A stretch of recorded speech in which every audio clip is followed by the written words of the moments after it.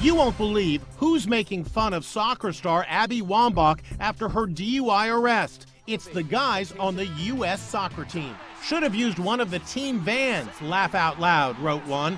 And here's another.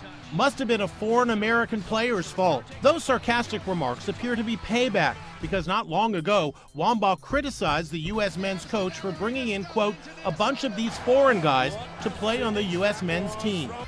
Cops in Portland, Oregon arrested 35-year-old Wambach late Saturday night after she allegedly drove through a red light and failed a sobriety test. Posing for a mugshot after being busted, her eyes sure look red and bleary. She posted an apology on Facebook.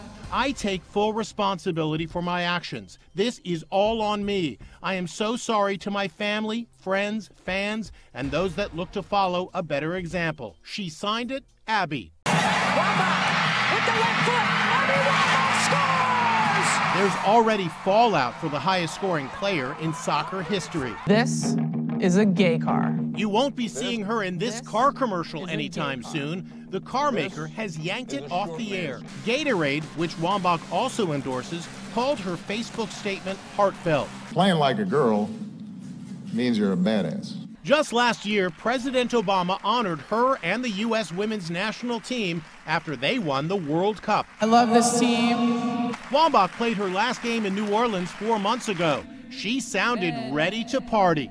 Bourbon Street, watch out. Now her image has taken a hit.